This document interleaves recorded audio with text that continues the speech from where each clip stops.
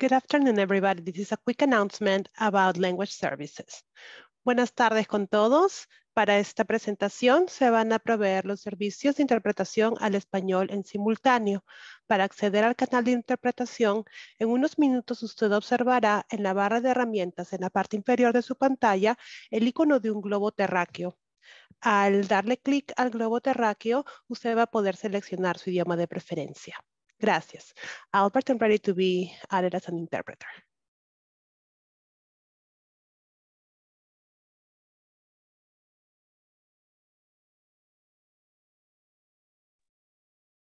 Good afternoon.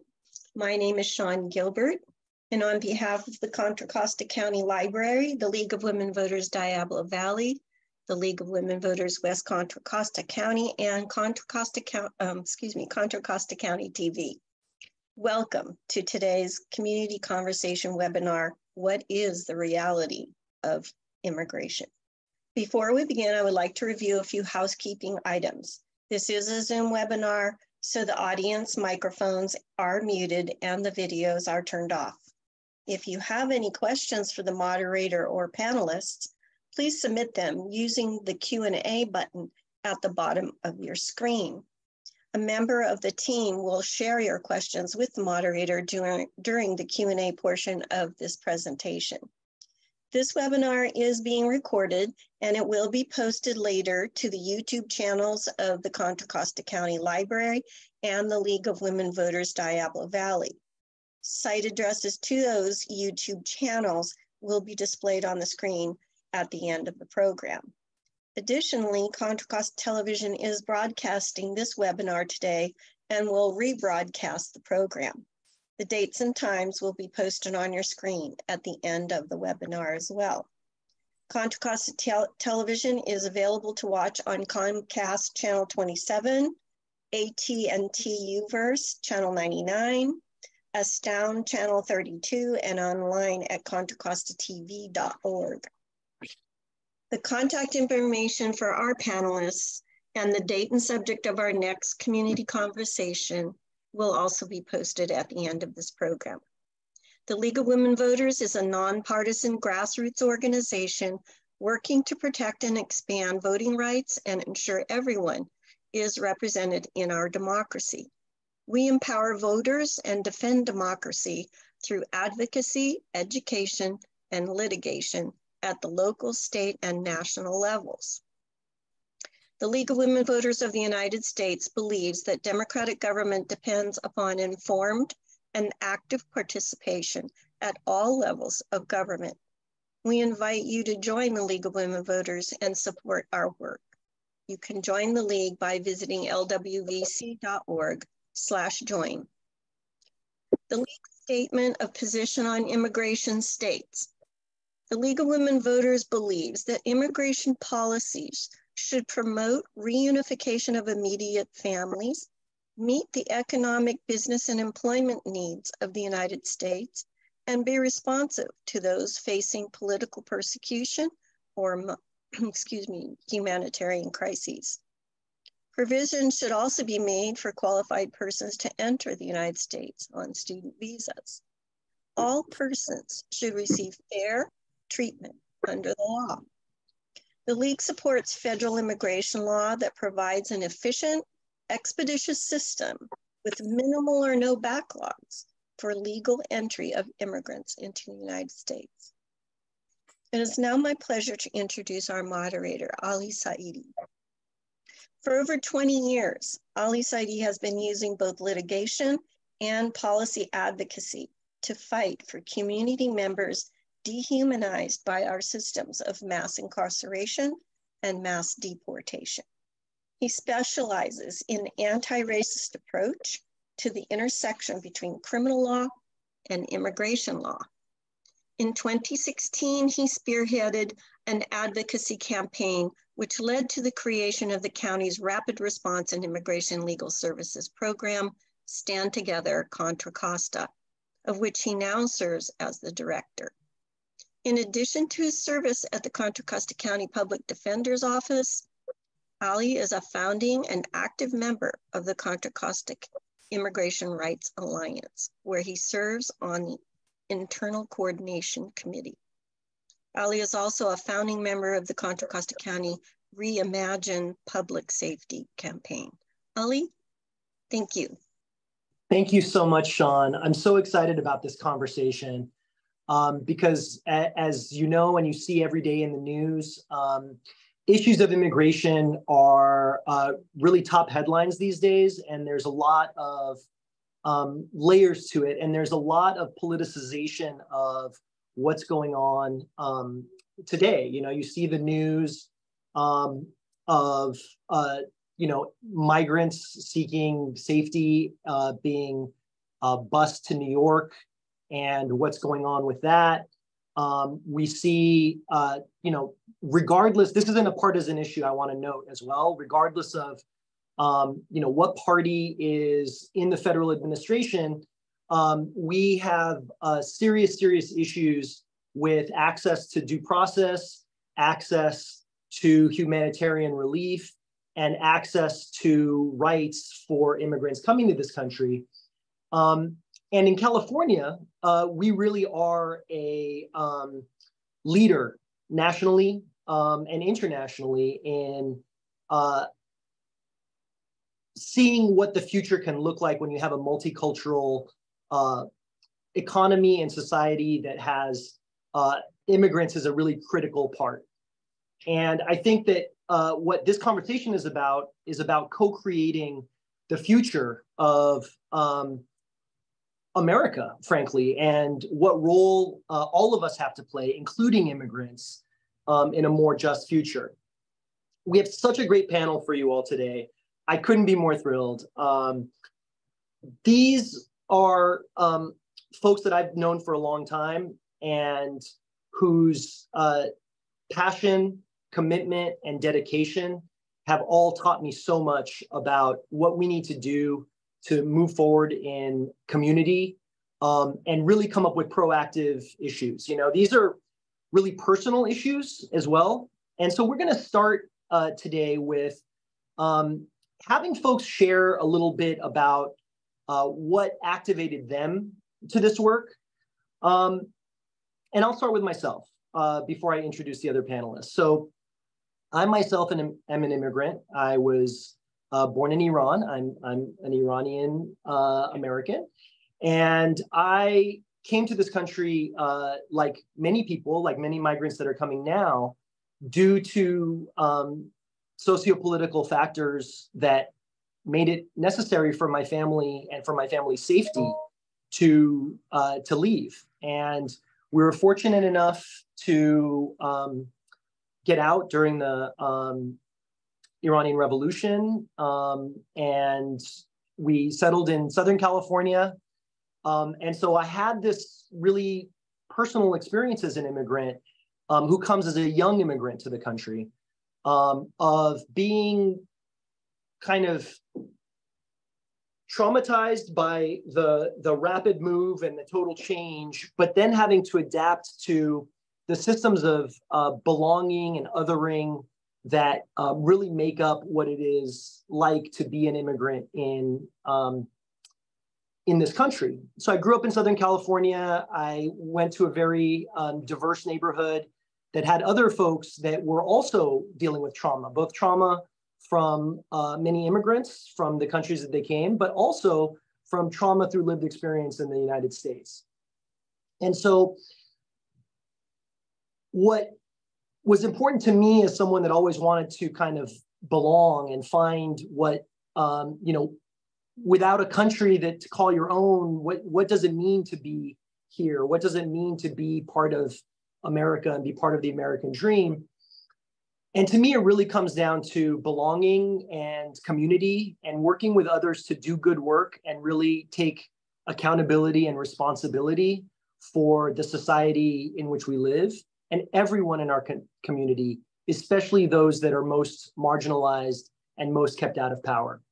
And that's the way that I've taken the approach to belonging. And these other three individuals that are with me on this panel today are my family, they are my community, they are what makes me feel like I belong. And I think the key to these really difficult issues is combating what is the the most dangerous part of the immigration debate is that people are coming to it from a place of cynicism, and there's a lot of alienation, especially as an immigrant, you feel alienated. And there's a lot of cynicism with how broken the system might be.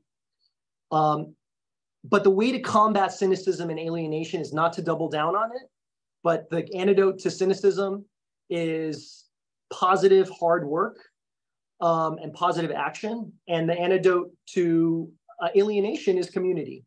And so I am so proud to introduce you to the fellow panelists here, starting with Sandy Valenciano. Sandy is so incredible. I met Sandy years ago when we were actually starting the the Contra Costa Immigrant Rights Alliance. And Sandy and I go way, way back. But I'll let her share some stories. But before we do that, I do want to note that Sandy is just an amazing advocate. And you can check out her bio in the materials, but I think it's more powerful to really allow Sandy to share, like I did, what brought her to the work. In my case, it was my own immigrant experience and then politicization that came out of the hostage crisis and then the first Gulf War, the racism that I experienced, the exclusion that I experienced, the lack of belonging. And I decided that I needed to really address those issues. And so Sandy, for you, what brought you into this work? Yes, hello everyone. Thank you so much for having me again. So great to share space with Deb and Yoel and Ali.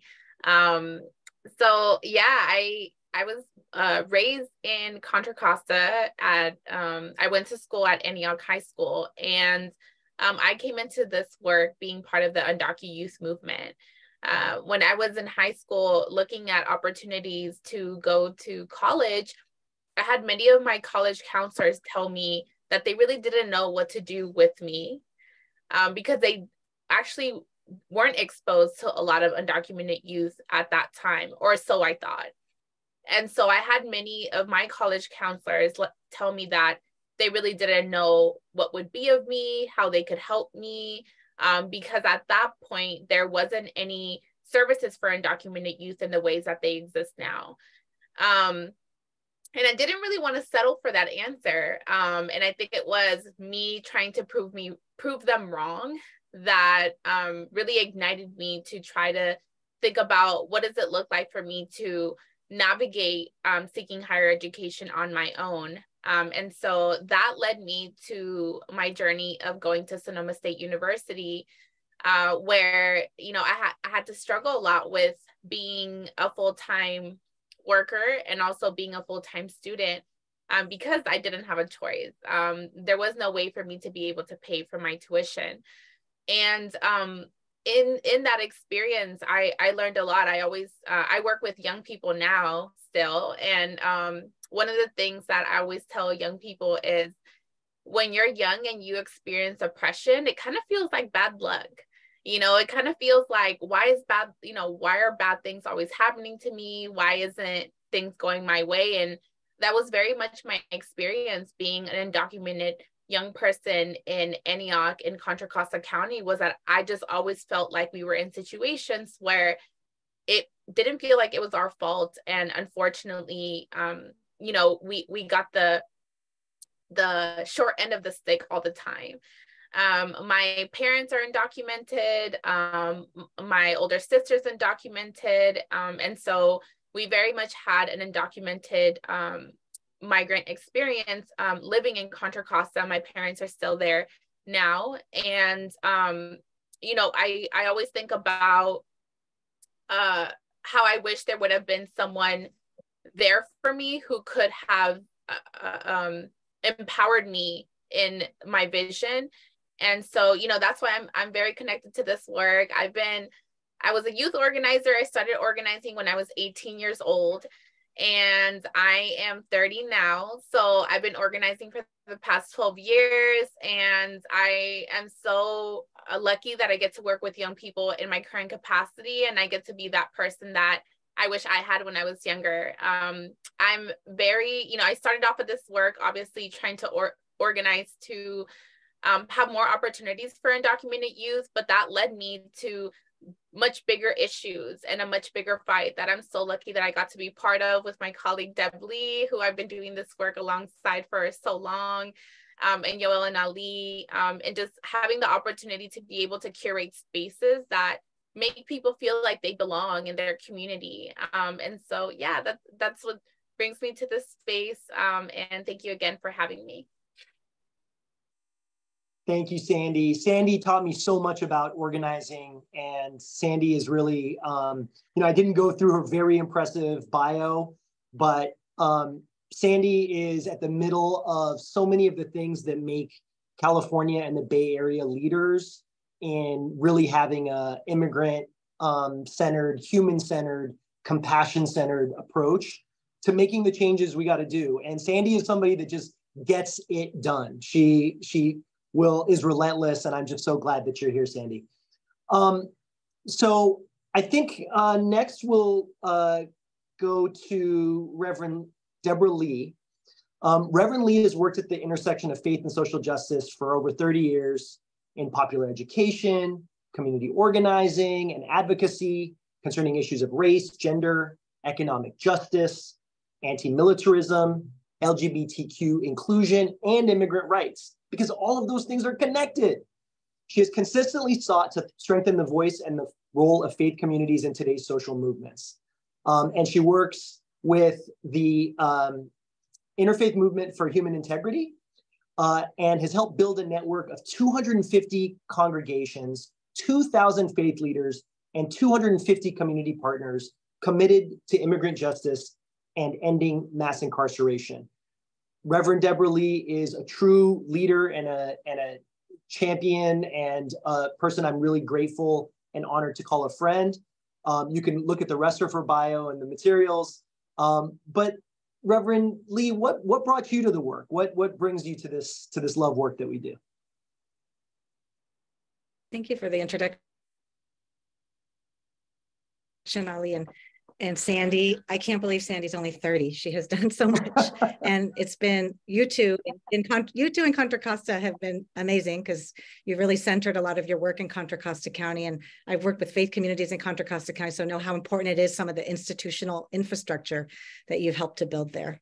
So just a little bit about what brings me to this work. I think certainly it begins with a bit of my own family history.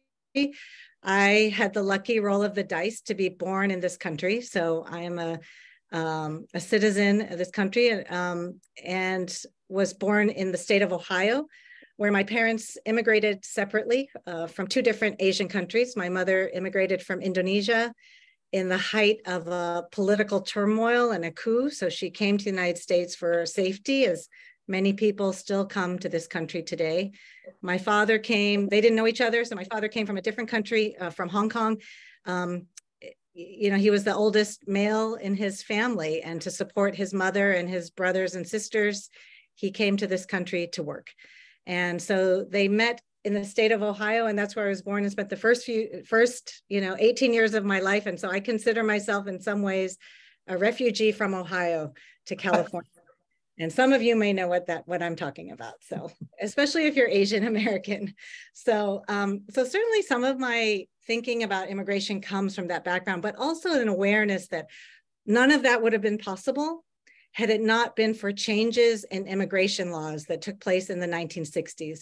That part of the civil rights movement that was calling for racial equality, that allowed for some changes to happen, where my parents could even come for those reasons. So I am really indebted and grateful to that. So part of that centers, part of my commitment to this centers on that. And also, upon arriving in California and really understanding the history of California, how much of, when we talk about immigration, how much is laid upon this foundation of immigration policy and vitriol that was against Chinese Americans and Asian Americans over 100 years ago. So some of our very first immigration laws and our very first immigration detention center at Angel Island here to enforce the Chinese exclusion laws.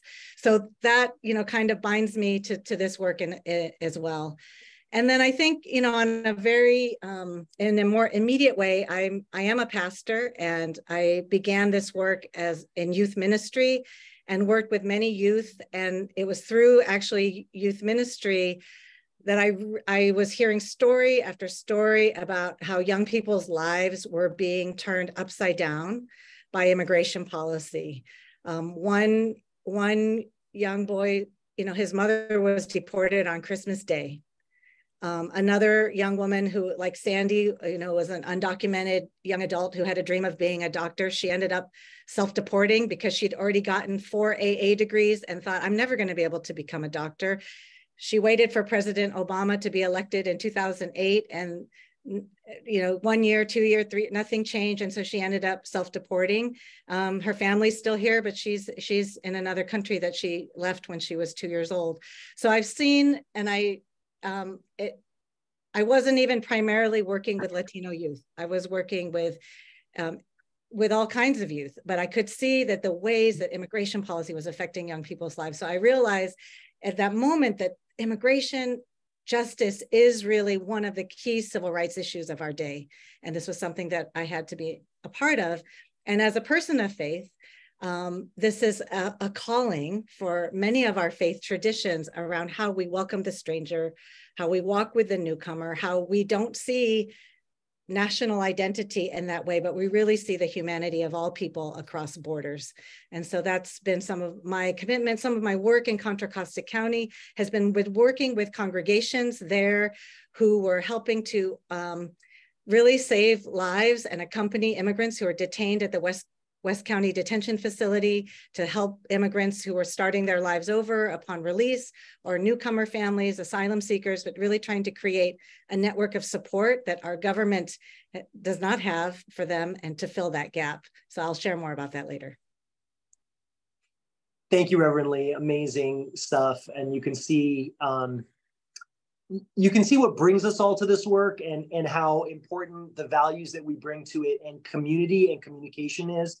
And that's why we're so grateful to be able to share this space with all of you in the audience as well. Next up is Yoel Haile.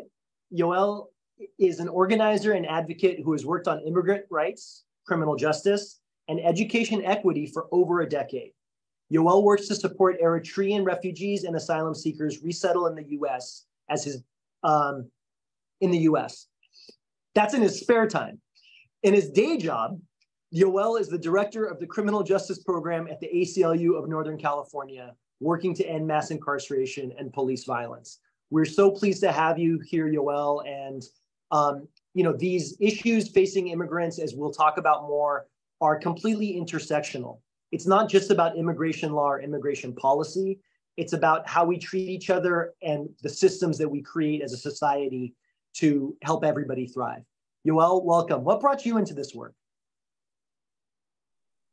Thank you, everyone. And my apologies that I'm on my phone. I'm trying to switch to my laptop, and I'm on the other side of the world where it's 2:30 a.m. my time.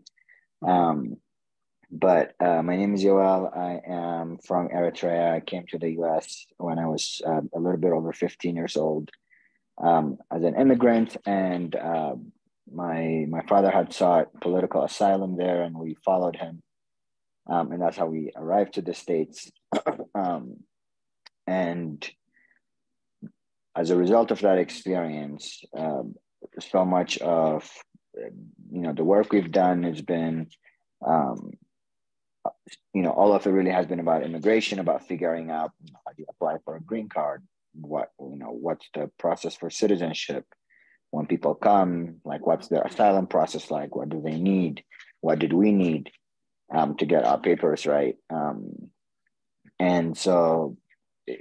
Because it's part of just your everyday life, you have to know how a lot of these processes work, which most of them are terrible, very time-consuming, uncooperative federal agencies.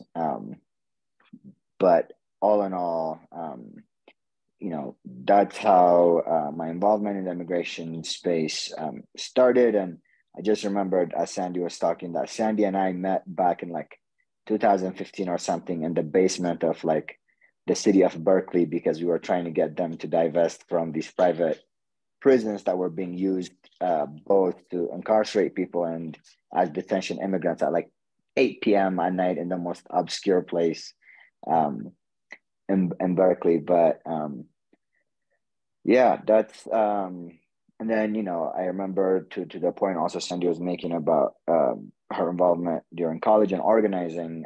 I went to college at a time when there was like mass student uprising and movements around tuition increases, around like education accessibility for those of us who were low income and were on like financial aid on school, people who are undocumented and who couldn't get any grants or financial aid. And my closest friends and people I organized with the most during those times were people from students who are undocumented, and we were all trying to fight for the same goal of trying to make education a reality for everyone. And I think because of our related immigration experiences, we bonded over our like shared struggles and kind of shared objectives. But that's how I came into this work, and now I've stayed in this work.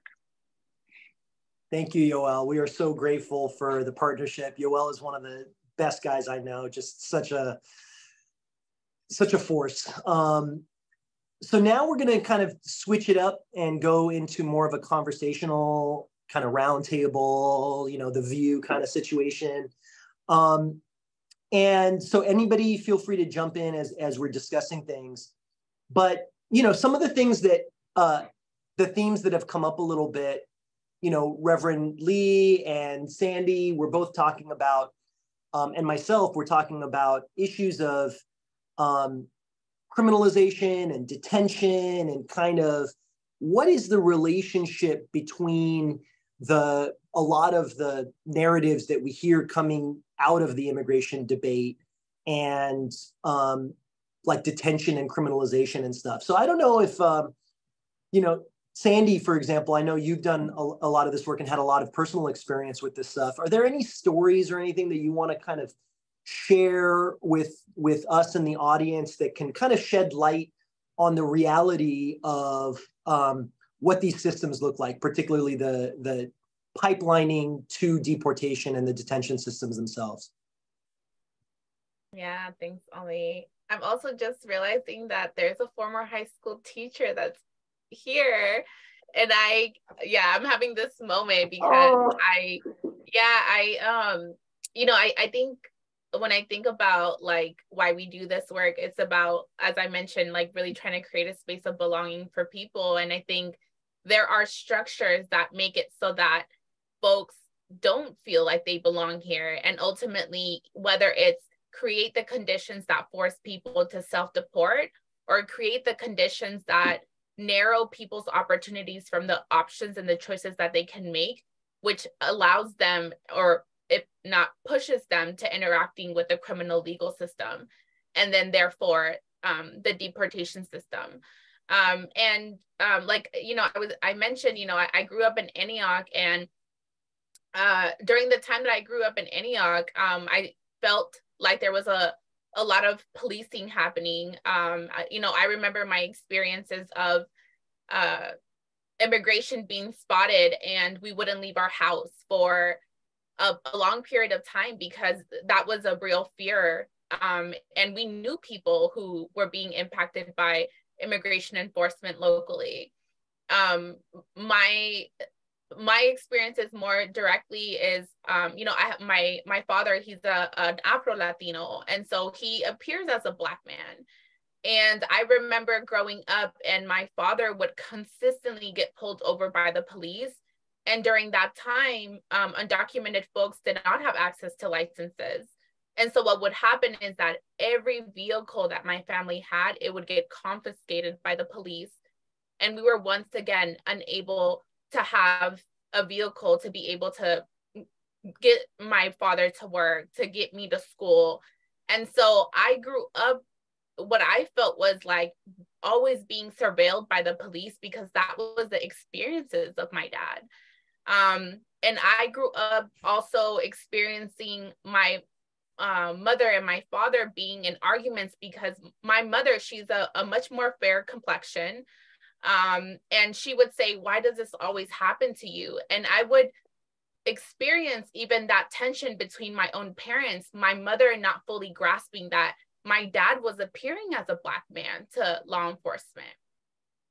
And another experience that has impacted my family is, you know, I have family all over the state of California. Most of my family is actually in Fresno County, and my parents and I, we stayed in Antioch, Contra Costa. But not too long ago, I had a cousin who was struggling with substance use, and he was sentenced to a substance abuse facility, a rehabilitation home. But because there wasn't enough beds, enough space at this rehabilitation home, he was forced to stay at the local county jail in Fresno. And now Fresno actually has an office where ICE is able to come in and out. They basically have a desk at the jail. So unfortunately, what ended up happening was, because my cousin could not get a spot at the local rehabilitation home, he was then put into ICE custody, was detained at Adelanto Detention Center, and was unfortunately then deported. So when we think about like, who are immigrant communities, what are migrant experiences, there's just so much nuances to who we are, the experiences that we hold, the racism, the discrimination. And when I think about, you know, what are the conditions that our communities are experiencing, especially as we're trying to come out of COVID, it's just all, you know, how do we figure out understanding that people know that not just migrant communities, but poor working class folks are always constantly a paycheck away from not being able to make their rent. We're not being able to make our rent in the Bay is a situation away from losing housing. Losing housing is, you know, a situation away from being houseless, and that so forth, you know, running into situations where, you know, sometimes, you know, the option is doing an action that puts us closer into contact with the criminal legal system. And, you know, then there's the pipeline to detention and deportation. So I think people think that there is this good and this bad immigrant narrative, when really there's not, because we're all a situation away from ending up in the criminal legal system. And unfortunately for undocumented non-citizen folks, we're a situation away from being put into detention and deportation. And so that's the really bigger picture that I think we need to grapple with, is that the conditions are forcing people into situations that is placing people in these pipelines. And I think that's what we need to come to terms with.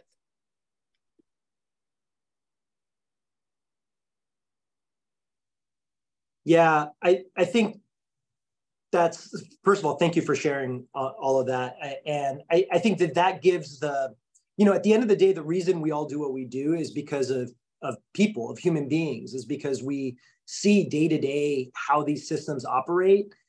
And that's one of the things that we wanted to get across to everybody, is just come see for yourselves. And we'll talk a little bit more about that. But on that issue of kind of like belonging and exclusion and kind of good immigrant, bad immigrant, you know, what kind of migration is okay, and what, in terms of like the political powers that be, and what kind of migration is looked down upon, and how does that map onto things like the socio-political realities of the world, as well as the realities of race and racism in America? I think those are really interesting issues. Reverend Deborah or Yoel, do you have some thoughts on that?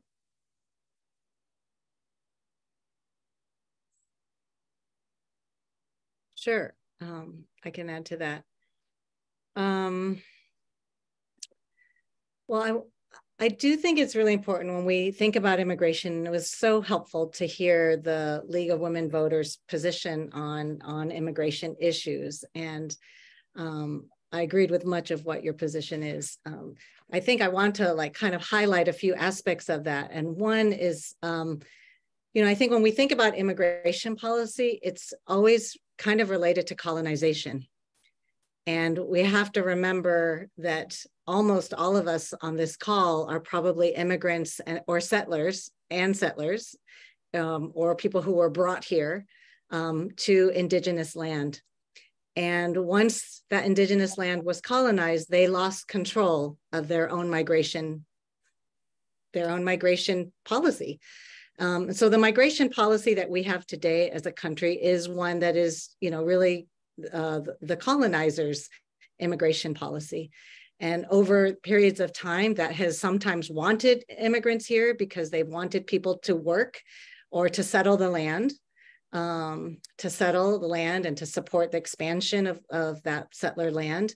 Or they've needed laborers, so they brought in whether it's contract laborers, Chinese contract laborers, Mexican contract laborers, Filipino contract laborers, or they've brought in slaves and trafficked people into this country. So the immigration policy is one I think it's helpful to kind of look at in the broad view. And I think that what we're seeing today is echoes of that, of what what the history has been. Where it's sometimes yes, sometimes no. It's like, how are you useful? How are you not useful?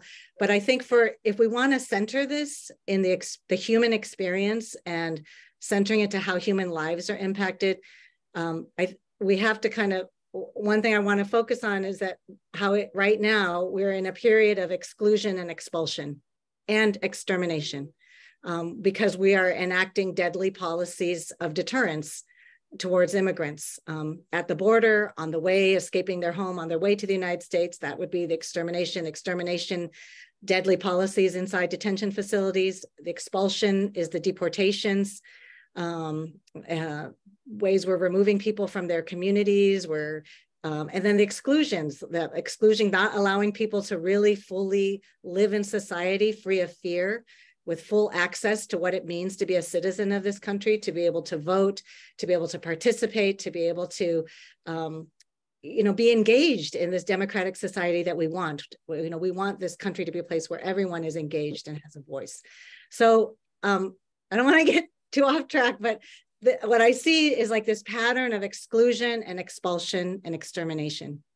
And so one of the pieces in Contra Costa County, I'm going to try to bring it in more local right now, has been, and my engagement, in Contra Costa County had been focused on the detention center, which was the contract that the county had with the Immigration and Customs Enforcement, Department of Homeland Security, for about $5 million a year to house immigrants because they were out of status or did not have status in the West Contra Costa County Jail.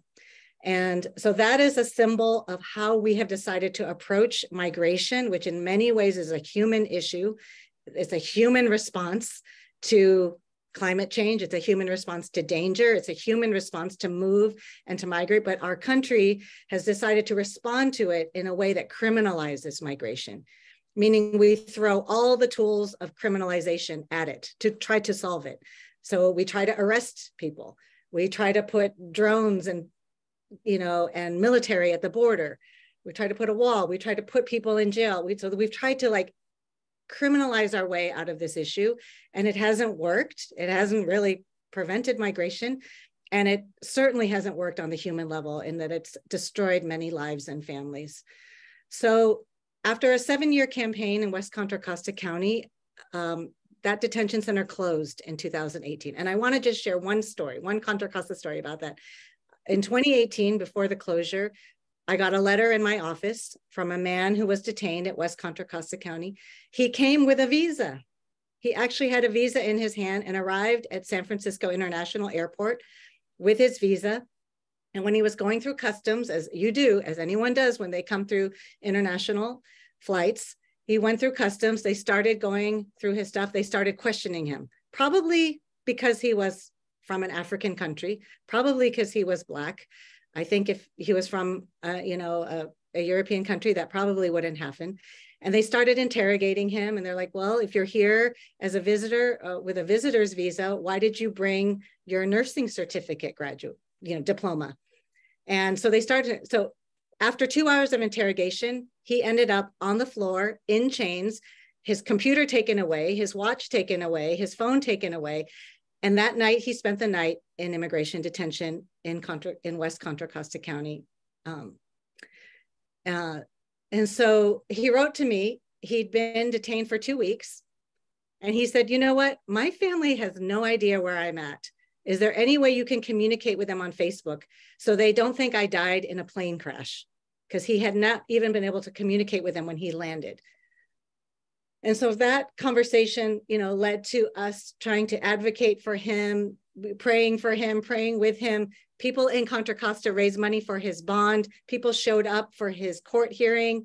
And after several months, he actually was able to be released on he had to pay $5,000. The community raised that money. He was released. A family in Contra Costa County housed him. And Justin said, I'm not done. Justin is his name, from Nigeria. He said, I'm not done. He said, what about my buddies who are left inside? Right. What about Erkenbot from Mongolia? What about Fernando, who's from Mexico? What about these? He's like, you can't stop with me. You have to keep going. And we're going to keep going. So I just wanted to say that this is a story of someone. Well, Justin has ended up staying in Contra Costa County. That doesn't always happen. People kind of go wherever they can find a job, or they have someone they can find housing.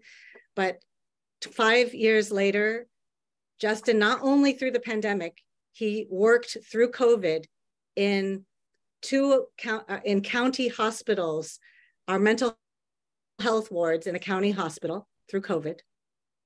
And now in Pittsburgh, he has opened up his own home care facility for adults with disabilities. So he did not have to be this way. His whole experience of coming to the United States, to figuring out if this is a place where he could stay, if this is a place where he could contribute his gifts, it didn't have to have this whole period of detention, this 4-year nightmare of a legal case, to be able to now say, okay, I can be a permanent resident. I can open up this business. I can help people in need, with mental challenges. But he is, like, to me, an amazing success story for Contra Costa County. So our goal is we don't need to have to put people through this trauma to welcome them, to have them be part of our communities. And we have so many needs in our communities that they can help us together figure out how we can fulfill. Wow, thank you for sharing that story. That's the kind of community building that I was talking about. And that's people like Justin are the ones that we want modeling a truly inclusive, loving society. Yoel, we haven't heard from you for a minute. What would you like to add? I just wanted to raise 2 points to the stories that were shared. And one is that refugees and immigrants are created by material conditions in their home countries. And those material conditions, for the most part, especially in places all over the third world, were and are still today constantly created by US foreign policy that decides to go to Iran and creates destabilization, that decides to go to Indonesia and support a dictatorship, that chooses to go to all of these places all over Latin America where they overthrow democratically elected governments and put up people who would do their bidding, who would destabilize the country, make it impossible for people to live there, and then end up coming here, right? And the kind of cruel irony of it is that once these people come here as a result of what was done by this country or what was aided and abetted by this country's policies and dollars, once people arrive here, how they're dealt with is also like total disregard for human life, completely trying to criminalize people, arrest people, try to send them back to the very same conditions that this country helped create. And I just want to emphasize that point because it is not in a vacuum that people are just choosing to get up and walk and take these life-threatening journeys to bring themselves and their families that doesn't happen in a vacuum, and the context in which that happens is that there is active, both under like Republican and Democratic leadership in this country that has been consistent in its foreign policies, that constantly tries to push war, to push destabilization, or to sacrifice the masses of the people in a lot of these countries so that the people in power can do the specific bidding of what is called US foreign policy interests. So I want to highlight that point, because when you talk about Afghan immigrants, when you talk about even now Ukrainian refugees or refugees from all over Latin America, Asia, and Africa, all of those things have the specific context of constant US involvement that has created these conditions. Mm-hmm. The second point that came to me was that I looked at a reporting that said that for Afghan immigrants, when they were applying, like right after the US left and abandoned thousands of people who were interpreters and were otherwise worked with the US military over there and left them essentially to die there, people were allowed to apply for various visas that they had to pay hundreds of dollars for, which cumulatively came to millions of dollars to USCIS, that were ultimately denied or never got a response from. But then we saw a different path for, I believe it was for Ukrainian refugees and other refugees from Europe who got to apply without having to pay those. And those fees are expensive. These are like, most USCIS forms are like $1,000 or more, who didn't have to apply those fees, who had it waived and had a much faster, much more expedited immigration process to the US, where people can come here and get their, work permit and all of these things on day one. And here we are dealing with immigrants from all over the world where we can't even get their work permit for 2 years. So they have to try to find work under the table, then try to find housing because they don't have credit history. They can't just apply to any housing option that's there, because nowadays you have to apply for housing, have a credit score of like 700, have like 2 months deposit and first month's rent, and et cetera, et cetera. But essentially like a set of conditions that make it very, very difficult for people to live here, to take care of their families and all of that. And there's a clear like racist disparity that happens in terms of which immigrants does this country want, despite the fact that which immigrants this country is creating by way of its involvement in the rest of the world. Mm-hmm. Thank you, Yoel. That's a really, really key point. And I think to kind of bring us around to kind of what can we do about this and what are we doing about it? I want to note that, the current refugee and asylum system was really a response to the 1951 Refugee Convention. So the Refugee Convention is basically a treaty that the United States has signed on to, and most countries on the planet have signed on to. And it came up after the Second World War, where the world was in shambles and people had to migrate.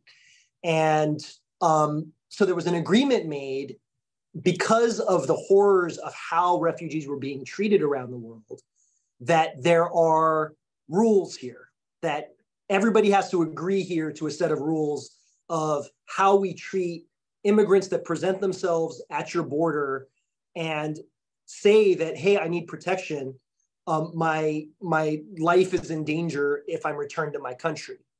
So the Refugee Convention is directly a result of political activity and a decision after World War I. And that means it's part of the law of the land. US treaties have the same effect as the US Constitution in terms of the law. But what's happening right now, not only in terms of immigrants that do get here, and you've heard stories of what we have to deal with when we get here, but the tens of thousands of people that are displaced, are migrating, and are coming here to find a better life, and are languishing at these really unlawful under international law systems at the border is really bad. So I know that there's some questions, but before we quite get to the questions, I just wanted to make sure that we kind of bring it back to a positive frame, because we've talked about a lot of the problems, but there is so much good work going on about this. And I really feel like myself personally, as an immigrant, I feel like it's part of my way of belonging here in the United States as an American, is to address these issues and to act as a bridge between immigrants and non-immigrants, to show that really immigrants are some of the bravest, most resourceful, loving, family-oriented people that I've ever met. And so I just want to say that these are exactly the kind of people that I want to be in community with. And so before we get to questions, what are ways in which people in our audience that want to kind of tap in or take action, what are some thoughts or a thought from each of our panelists about what are ways that folks can tap in? And if there's any final burning thoughts that any of the panelists want to kind of tack on, this is a good time to do it. So unfortunately, I had some tech problems, so I'm on my phone, so I can't see the rest of the panelists. So any of you just jump in with some ways that folks can tap in. Yeah, I'm happy to kick us off here. And I mean, I just kind of want to really reiterate Yoel's point that, like, if we could stay in our homes, we would stay there. You know, like I constantly walk around with a lot of grief, feeling like I don't have a home, you know, and that I've had to figure out how I find home within people, because I don't have that luxury of having a physical home. Yeah. Whether it's, you know, I'm a DACA recipient, and so whether it's like, I don't know if my work permit's going to get renewed next. I don't even know if DACA is going to exist, you know, and so that constantly lingers over me. And I think that almost feels like a punishment in itself, is not having the privilege of being able to plan 5 years ahead of me. You know, I work in the increments of how the system has structured me to think about it. And I just want to emphasize that, because I think when we think about, well, they got a visa, like they're fine, you know, or their order of deportation got stopped, they're fine. And it's like, it's not fine. You know, we're constantly being surveilled and constantly being put in situations that really limit our ability to actually be able to thrive in this country. But on the uplifting note, you know, I do want to make an invitation to folks that everyone here who is present has an opportunity to shift the narrative of people's perceptions of who are immigrant communities that are deserving, or, you know, counter the narratives of who isn't deserving, because really that's all a construct. Like I mentioned, no one, and even if folks did choose to leave their home, you know, I hear these narratives about, you know, people are coming here to steal people's jobs, you know, people are coming here and, you know, bringing drugs, or people are coming here and, you know, living lawlessness, you know, hearing all these narratives when that's actually not the accurate story. And I think all of us here are people who are part of spaces where you probably hear those narratives. And I just make an invitation to folks on what would it look like for you to really center the dignity of all people, that everyone should have the right to move. Everyone should have a right to have a home. Everyone should have a right to be seen as who they are. And narratives is so important because they inform policies. I mean, look at the Trump administration, you know, and how that gave a trickle down effect to localities. And, you know, I also want to encourage people to pay close attention to how the migrant system is mirroring the criminal legal system, and how much entrenched there is this culture around punishment, around carceral solutions. And we cannot unsee that. And how do we work at shifting the ways that we look at you know, folks who are arriving into this country. I know we're going to get into the question portion, but, you know, I did peek there that it's just like, you know, what is the solution? And I think what all of us have a role to play, and I hope that we all really see that. And I know we'll get to some of those responses. And yeah, so, you know, I really want to challenge folks to think of, you know, how could you challenge the narratives, whether it's when you're having dinner, those uncomfortable, you know, Thanksgiving dinners, you know, you have with your families, or, you know, whatever spaces you're part of, is really challenging the narratives and the misconceptions people have of migrant communities. Thanks, Sandy. Yeah, I mean, I think that's one piece that everybody can do right now, and not just counter those narratives, but be aware of them, right? When you're seeing these news stories, don't take the headlines for what they seem like. Kind of look at who stands to gain and what do they stand to gain when they're using the immigration issues and the real life issues that are facing immigrants that are in this country, but also migrants that are making these perilous journeys to find safety for their families. Why is there so much vitriol? What do people have to gain? What is it about this that is being used as a distraction? I think that narrative piece and that critical thinking is really key. What about some practical ways to tap in? I mean, one thing I want to say is on that point of criminalization is, you know, there's a really good bill pending right now, AB 1306, passed the Assembly and House. It's called the HOME Act. It's at the governor's desk right now. So one of the things that you'll get in the resource guide is some connections with some organizations that do, that work on this stuff.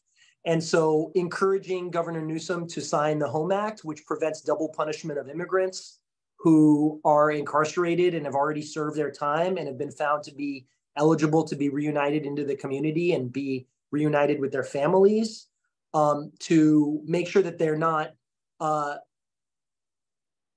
robbed of that opportunity to come home once they've served their time, simply based on the place that they were born, because that's wrong. And so that's one place that you can do some traditional kind of legislative advocacy. But what about other ways to tap in on a more personal level? Yoel, you do a lot of work with newcomers. What do you think are some ways that folks can tap in? Yeah, I mean, the most common ones are the ones that everyone generally also struggles with: finding housing so you can have a way to be stabilized, and then finding employment, and then, you know, tapping into existing social services, like being able to apply for benefits, healthcare, etc. And I think concretely, if, you know, people are able to connect with nonprofits who serve like immigrants, newcomers, and are able to either provide housing or, you know, provide jobs or help them, even if people are taking like an hour and a half out of their day to help people navigate how to apply for your health benefits, how to enroll in like Medicare or Medi-Cal or any sort of like healthcare services, how to find housing, giving people rides even so that they can look for jobs, right? I think that, like, you know, if people are able to volunteer to help one or two immigrants with the concrete things that they need for, like, you know, 3 to 6 months until they can get a job, they can get housing, they could kind of get into the basic benefits that they're allowed to have, that makes a huge difference for like 2 reasons. One, it like stabilizes the individual and whoever the individual supports, like their siblings, their children, their spouses, etc. And then 2, it helps them, like, once they know how the system works, that one person that you helped is going to go and like help 10 other people to do the same thing that he or she did, because they know how to do it, or they'll bring them to you so you can show them how to do it. So the multiplier effect of like helping one person at a time is massive, because you can help like 2 people in 1 year or 3 people in 1 year, like all the way through. The following year, there's going to be like 90 other people who are affected by each of them. So it really like pays off massively when we just take the time to do it, with like 1 or 2 people. If you can do it with like 10 people at a time, that's great. But, you know, it's hard with everyone's commitments. but taking one or two people and doing it well and connecting them to kind of everything pays off massively. And I think it's a concrete way people can get both play a supportive role, but also this is how we all learned how terrible all the systems we have are, because they're hard to navigate. They're not easy, even when you fully understand English and you can follow stuff and you can like apply to all the right things. It's still really difficult. But you only learn how difficult it is when you're actually trying to help someone how to do it. So it's a way to both like learn how the system works and also to have like real positive, like long-lasting impact. Mm-hmm. That's great. And I know there was a question in the chat of like, how do you recommend that people tap into that? Are there particular organizations that you want to shout out right now, or could folks contact you to get put in touch? Any thoughts on that? Yeah, feel free. I mostly work in the East Bay, so I think Ali probably knows all the Contra Costa organizations and he can share those. But the Oakland kind of Bay Area organizations, some of the ones I work with, I can put in the chat and share with, or feel free to email me and I'll connect you with folks. Great. Reverend Deborah. Yes, I want to just add, like, I think that what's really key is empathy and understanding. And I'm pretty sure people are crossing paths with immigrants all over. And I think taking the time to really think about how am I deepening my understanding and trying to have more empathy and to really accompany people.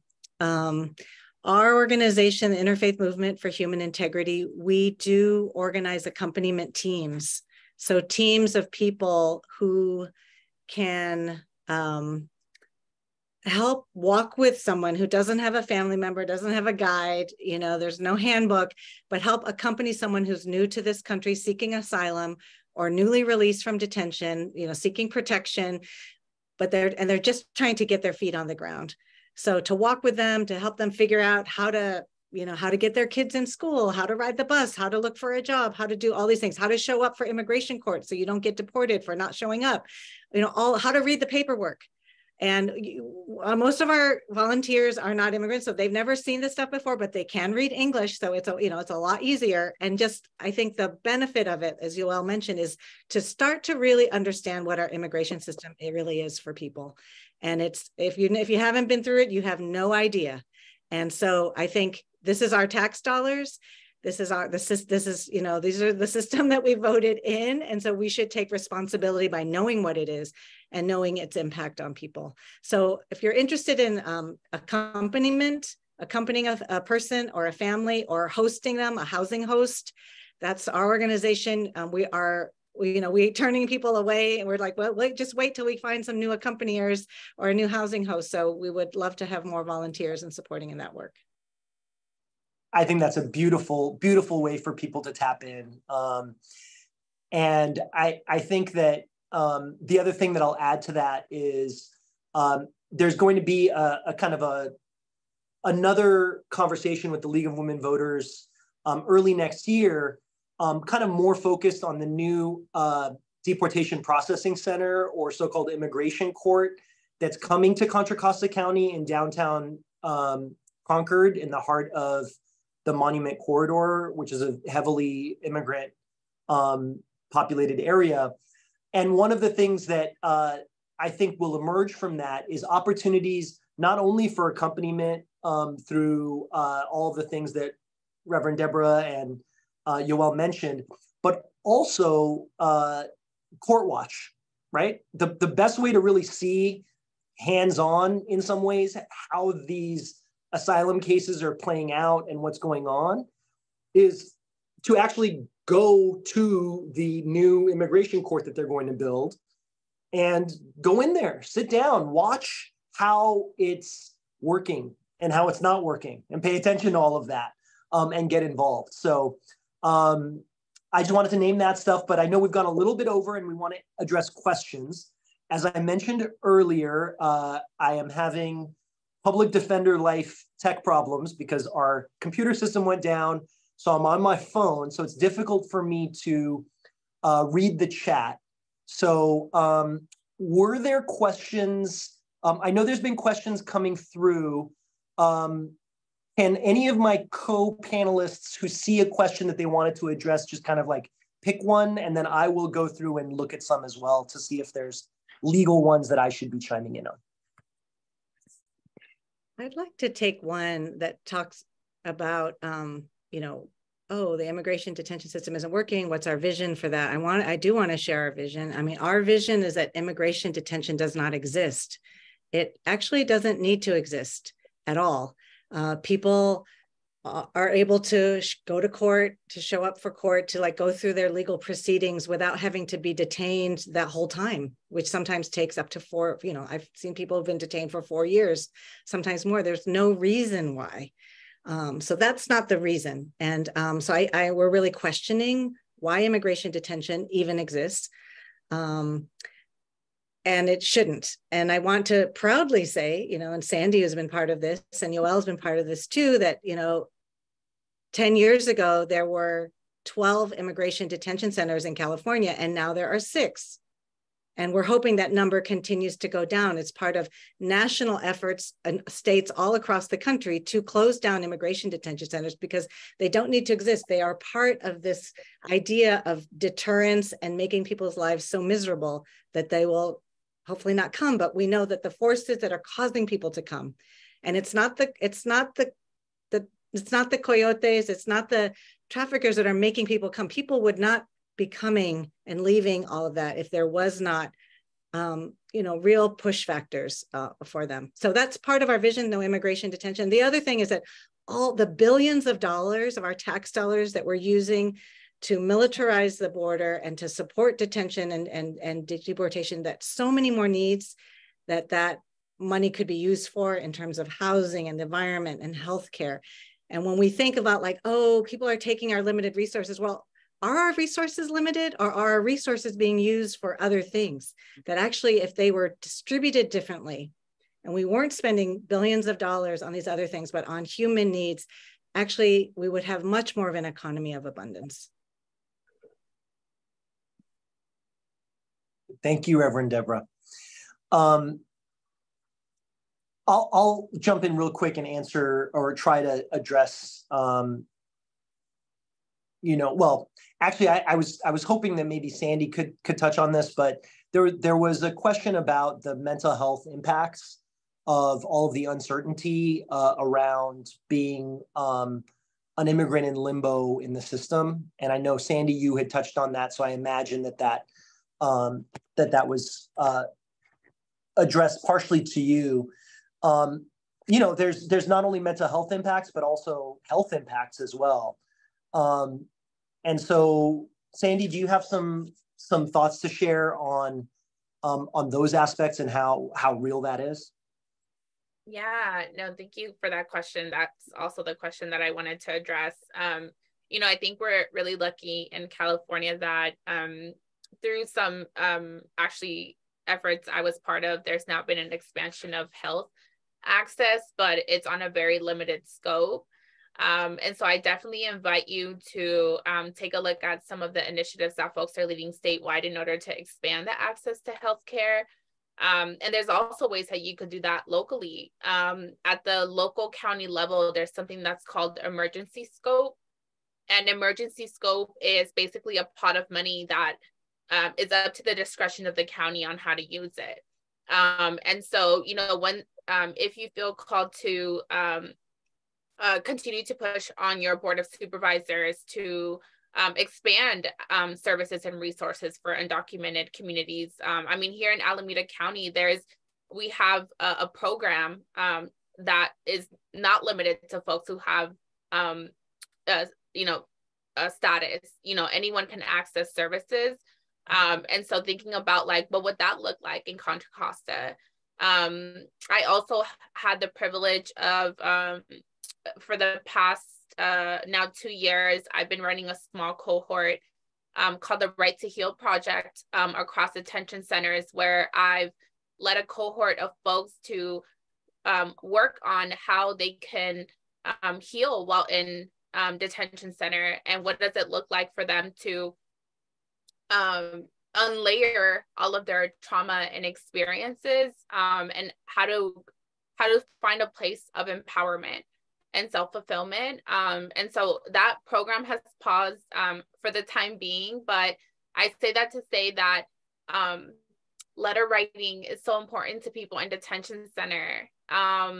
Sending money to people's commissary, like it really goes a long way. And I would do this activity with folks through the program where I would make a wellness packets, and it's anything from like word searches to like prompts, and it really goes a long way, because as Deb shared, you know, these facilities are created so that it forces you to sign your voluntary removal. Like that is the goal, to isolate you, to abuse you, to, you know, take away all of your autonomy in order for you to sign that paper saying you want to leave. They want to stop you from being able to fight.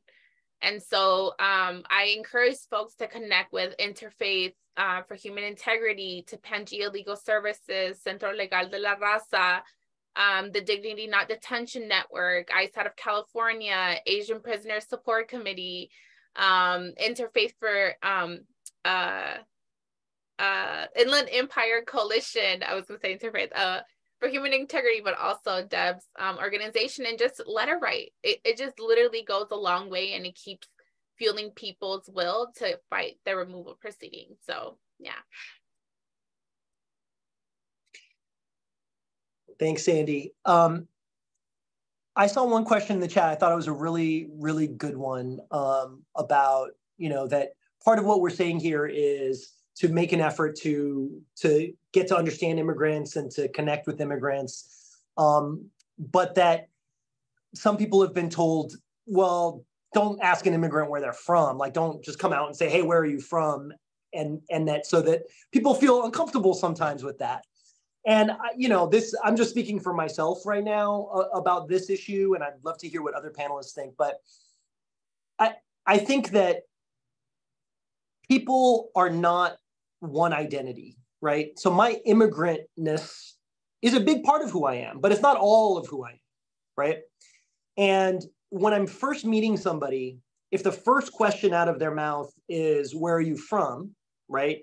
As someone that's experienced racism, and, you know, I don't know this person yet, like it might not get us off on the right foot, because first of all, I might not be ready to share that with you. Second of all, I might be afraid that you have an issue with people from Iran, or things like that. So that's not to say, though, that the correct answer is when you see somebody that you think might be an immigrant, like turn the other way and don't talk to them, right?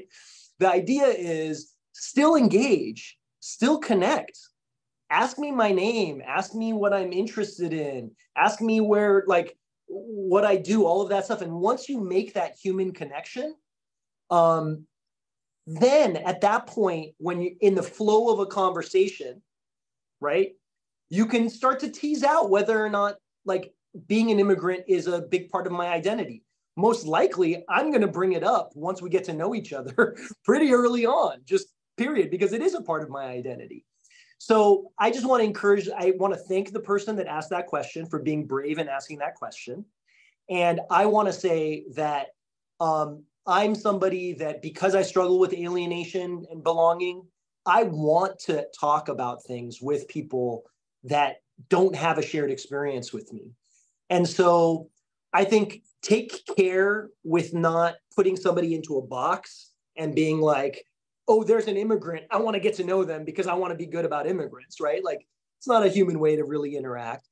But when you get to know somebody, at least me, I'm speaking for myself, as long as it doesn't feel like you are reducing my identity to my immigrantness or my immigrant status or something like that, but that you're trying to get to know me and understand me better, that's the condition in which you will get to understand me and know me better, and then we'll talk about things.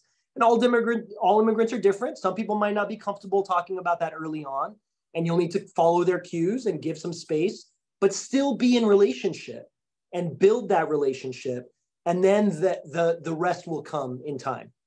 So I just wanted to mention that for that question.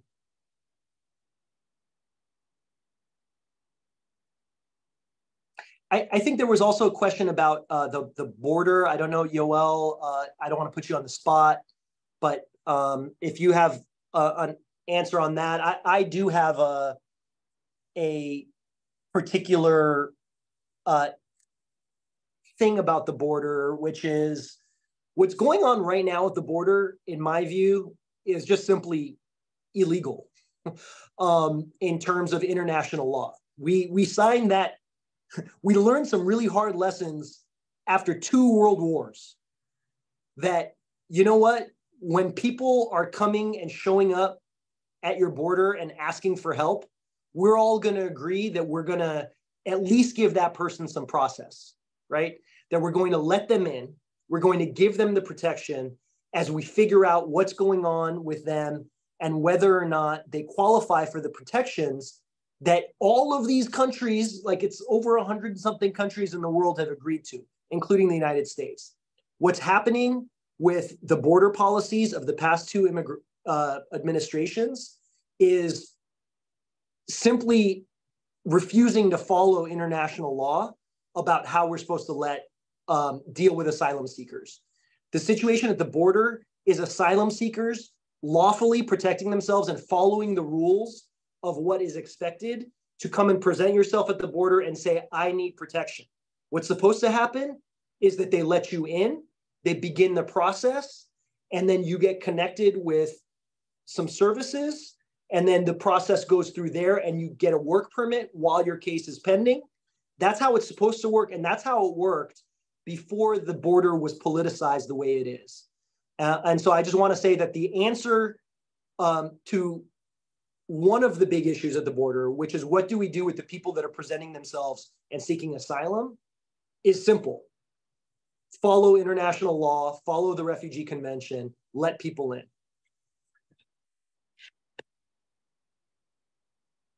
I want to just add, there was a question early on about a follow-up to the story that I shared about the person, and it relates to your story, Ali. So the person who I talked about, who came to SFO, he did what he was supposed to do, which is to show up at a lawful port of entry at like the airport is one, the border is another, and to ask for asylum. So but the only way he could get here, he could either go the long way, which if you're coming from Nigeria, you have to somehow get to this other continent and come all the way up through Mexico and get to the US and risk your life. So there's people doing that at the border. He was able to get a tourist visa to come to ask for asylum in an airport. And when they find out he was asking for asylum, that's when they detained him. So our policy in response to people, doing this the right way, in terms of international law, is then to throw them into immigration detention. So I just wanted to follow up that piece. And I think there's so much that, it's not just one little fix. We have to kind of re-envision the whole thing. And that has to do with what Yoel was talking about root causes. Like we really have to address the militarization all over the world. We have to address climate. Those are two key primary drivers that are happening to migration. We have to address the inequity between countries. You can't have a country where you could make, where you can work for a year and make what you can make in a month in this country, and then expect people not to move. Like you cannot have that kind of global inequality. So we have to address those things like in the long term and in the big picture. And then we have to stop doing the things that are really killing people and creating lifelong trauma. Yes, that's such an important point, Deb. I think I really feel like the issues that we're talking about, we've talked a lot about kind of stories and the human elements of this, because I think that's what's getting lost, right? And that goes back to what we talked about debunking these narratives that are coming out. It's only going to get spicier in the news as the powers that be literally use immigrants as a political football. Like they're literally putting people on buses and like throwing them around and putting them in these terrible, terrible positions to use them in the power struggles between the major parties or whatever, however you want to think of what the US politics are, we as immigrants are being used as a prop. We're being used as a prop, and it's really, really dehumanizing, and there's lives and families on the line. And so when you see these narratives, what we ask you to do is dig deeper, look at it from a human lens, get involved so that you meet people that are going through this system. Some of these suggestions that were made, like, you know, and it's not just the immigration system. It's what is the experience of an immigrant that's trying to do all of these other things that we all have to do, put their kids in school, get medical care, you know, all of these things are stacked, unfortunately, against immigrants. Whereas the thing to debunk is this myth that immigrants are coming to take anything away from anybody that's here. We're not. We come in peace. We really do. We're here. We want to work. We want to have a better life for our families, just like everybody else. And immigrants, especially in California, are really a major, major part of what makes this state my home and the place that I call home. And so I feel like the issue of belonging is at the center of this in a very real way. And in Contra Costa County, for example, you know, over 25% of the population of Contra Costa County are immigrants, are foreign born, okay? So this isn't like a small population we're talking about.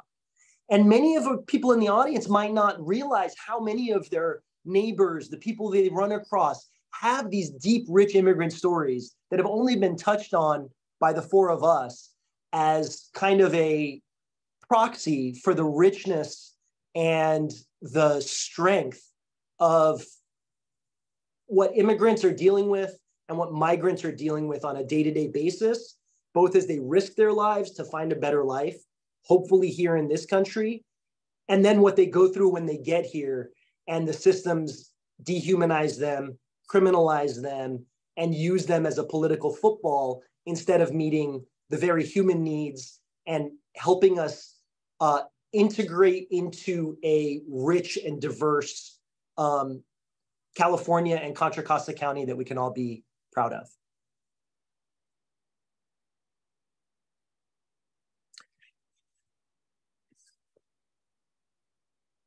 And I see that there's a question regarding the deportation center. So I know I just spoke. I don't know if anybody else wants to touch on that, but I know I'm probably, does anybody want to talk about the new deportation processing center coming to Concord? I think you're the best one, Ali. Okay. Well, so that's going to be the topic, the teaser. This is a perfect setup. Thank you for whomever asked that question. We're going to go really more in depth into that at a future League of Women Voters panel in March, I believe. That new deportation processing center is set to open in February. They've already signed the lease to the Gateway Center in Concord. And what's happening right now is we're all getting together and figuring out the game plan. So the legal service providers, the accompaniment organizations, the rapid response networks, the immigrant rights advocates are going to be getting together and having a convening to really figure out if they're going to build a large, there's going to be at least 20 new courtrooms. So that means that they can process many, many more deportations. That if this place is going to open, what can we do to make sure that it has our Contra Costa values, it has our California values, it has our human values that we've discussed today? How can we ensure that the people that are processed through that facility have access to due process? Because people don't know. That's why I'm encouraging court watch. People don't know that in immigration court, you don't have the right to the government to pay for an attorney for you if you can't afford one. So that means most of these asylum seekers, most of which don't even speak English, are left to fend for themselves in this really complex system. And so this new deportation center processing center is going to be a big deal. And we want to ensure that if it's coming to our community, we need a community response that welcomes those that are those community members of ours that are being processed there. And so that's where there's going to be a lot of ways to tap in for accompaniment, court watching, volunteering, and so forth. And so, you know, and if we do it right, hopefully we can get some good results. You know, I think I'll say I run a program called Stand Together Contra Costa. And that's a program that I'm very proud to be a part of, that's run by the County of Contra Costa. We partner with nonprofits to fill this gap because the federal government doesn't provide immigrants who can't afford an attorney when they're going through these deportation proceedings. Contra Costa County has decided to show that they stand together with immigrants. And so we have immigration lawyers, myself and on my staff, that are going to be able to represent people in these cases. And what we find is that when immigrants are actually represented, and especially when they're given good representation, their outcomes are so much better. Somebody that goes into an asylum case without an attorney tends to win about less than 30% of the time. Whereas nationally, if you do have an attorney in an asylum case, you win over 70% of the time. And right now, what's going on with the influx of asylum seekers is my program right now, I'm really proud of this number. We have won so far 93% of our cases. And that's because these people that are fleeing for their lives aren't here to try to steal jobs or lie and get one over.